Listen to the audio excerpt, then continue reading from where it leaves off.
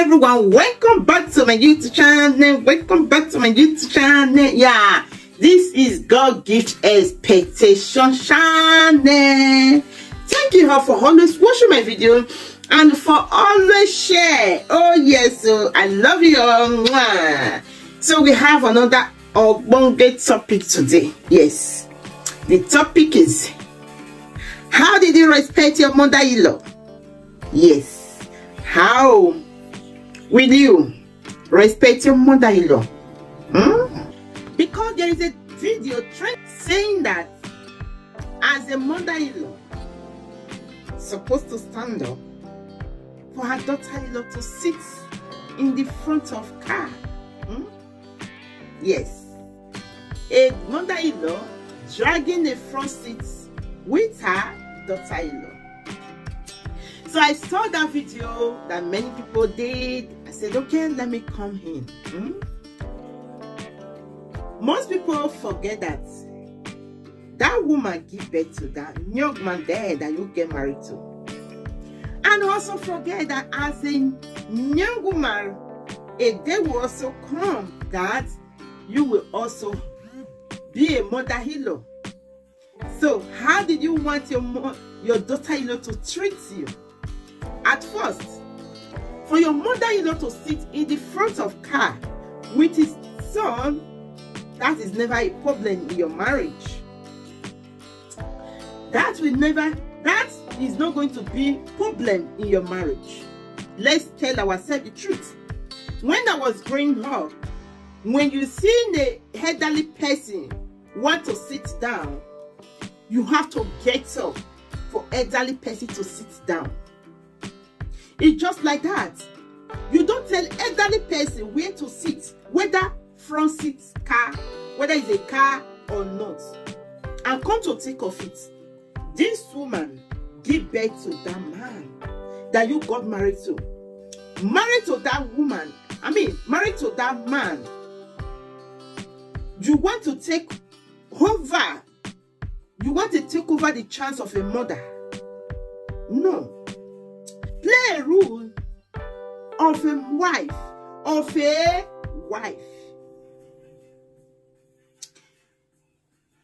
When Bible said a woman should be submissive to her whole husband, it never said, mother, be submissive to your son. Yes. What Bible said, that parents should not provoke their children. Yes. So as a wife, if his mother decides to sit in the front seat, you know that this woman is an old woman. And those old people never know what is the meaning of sitting in front or sitting in the back. Don't know the difference. Come to think of it. They don't know the difference between, I am going to sit in the front, let me sit in the, let the wife of my son sit in the back, or let me sit in the back and let my daughter-in-law to sit as front. They don't know the difference. And this woman want to sit, maybe it's coming from village or coming from for a long time, you have not seen his son. Now, okay, all of you is going to church or going out. The woman decides to sit with his son. Feel that love again for a long time. Feel that love again. Have conversation. What is so big deal? What is so big deal? And a husband asked his wife, said, okay, what, for example, your whole son sits in the front of the car. Will you ask your son to go and sit in the back? He said, that is my son. But you remember, that is your son. And a man that you get married to, someone give birth to him also. That woman never planned to take your chance. He never planned to take your chance. All he just want that he want to have conversation. He want to have that feeling as a mother to his son. That's all he wants. More than that. But you as a wife who they married to the family, started dragging, having competitor with your home mother-in-law. That my mother-in-law have to sit in this place in the whole day, in the days of my mothers, of our parents. It don't happen. As a wife, you stood up for your mother-in-law to sit. Because of the modern life we are living, Daughter-in-law, most of daughter-in-law, they don't respect their mother-in-law again. But you forget that treat others how you want to be treated. You are not going to be young forever. You are still going to become a mother-in-law unless you don't give birth to a son. Even though you don't give birth to a son, you still have a daughter. So the way you are being treated, your mother-in-law, and that is how you will also bring your daughter up. To also treat her, because children, they are watching. To also be treated as mother-in-law. You are going to hold one day. You expect your children to take care of you when in your old age. One day you will love to sit in the front with your son, have conversation, have that feeling of a mother. Some daughter-in-law, when they saw their mother-in-law sit in the parlor with their son, it is there they want to sit. They want to come and make a tafia sit in the parlor to know the conversation they want to have. The mother-in-law need privacy sometimes. Yes, need privacy sometimes. My mother was a mother-in-law, so I would not like a daughter-in-law to be. My mother to be treated by a daughter-in-law. Likewise, if my son get married tomorrow, so that is why I have to be treated my mother-in-law, papa, my mother-in-law, the way I want to be treated when I'm old. I see young ladies nowadays, when they put themselves in the shoes of their mother-in-law, dragging, it's like they are dragging things with their mother-in-law. Your mother-in-law is not there to drag anything with you. It's his son. You can't take that. You can't take that space. You are there as a wife. Yes. Mother is supreme. You remember, if you are a woman, if you have not given birth, that is a different case, because you have not passed that experience. You don't know what it takes to bring a child, to carry a child for 9 months. You can do, and may God also provide for you to have the feeling. But if you have already had the feeling as a mother, you already have the love as a mother, and you are treated your mother-in-law that way, you are denying your mother-in-law love that's supposed to have from his son. Some daughter-in-law don't call their mother-in-law. You will ask them, how long have you called your mother-in-law? You will see some of them call their mother-in-law for twice in a year. You forgot that you already left your own family and be in this family. You want to have your husband all by yourself. That is why most of them have problems in their marriages. That is why most of them is fighting who is not fighting them. Because there is no mother that will give birth to a son and the wife will come and take the son away from her, that she will be happy. Taking his son away from her means that you will not allow his son to call her. Even sending her money. So most of them in this room, for their husband to send money to their mother, they will go and hide. Because when their wife knew, have you sent to my mother? You forget that you have to, this is a family you belong to now. You have to treat your mother-in-law the way you are supposed to be treated when you are old. When you have come of age, when you are old, the way you want your daughter-in-law to treat you. Kana is real. Yeah. Kana is real. Don't forget anything you did to your mother-in-law. Yes, because it's going to backfire you when you are old. Yes.